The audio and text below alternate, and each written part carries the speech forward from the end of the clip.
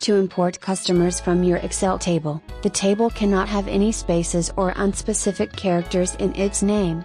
The table name must contain letters only.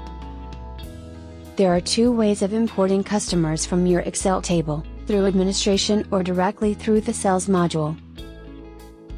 To import customers through administration module, go to Administration, under Import XLS find Import Customers.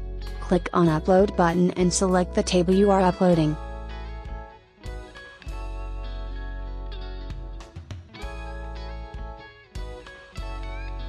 The other way to import customers is to go to Sales, under Settings find Customers. Click on More to open drop list with more options. Click on Import XLS and then on Upload button to select your table.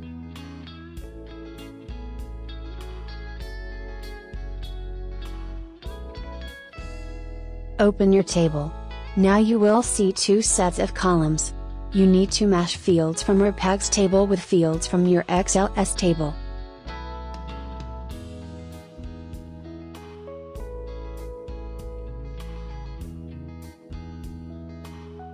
When you click on Start Import Data, you will get a preview of your customers table. Click on Save. When import is finished, click on OK and close the window. As you can see, all customers from your Excel table are now here.